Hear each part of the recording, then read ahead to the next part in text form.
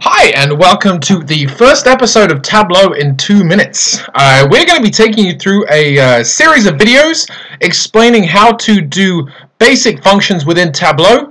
By the time you get to the end of our series, you should be able to feel pretty competent and be confident enough to manipulate data on your own within this fantastic tool for data analysis and visualization. So, our first video really focuses on the user interface and the main screen that we see here.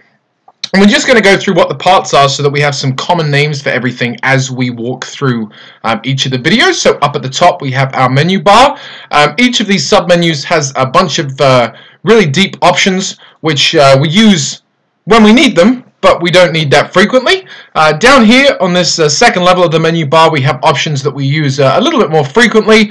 We have options for pausing and updating, for sorting, for transposing, and for going into presentation mode over on the side here. On the left hand side we have what's called our data pane, and this is where all of our data fields reside. This lists out all of the fields that are in our data source so that we can use those within our view. Also over here is the analytics pane. Here we can drag various analytical functions out onto our sheet in order to add things like constant lines, average lines, trend lines, box plots, all sorts of things. And then we get to the main bread and butter of Tableau, which is this sheet right here, which is where our visualization appears. And then all of these shelves or cards, which are where we stack our measures and our dimensions. That's our data fields, dimensions up at the top, measures down at the bottom, in order to create our visualization.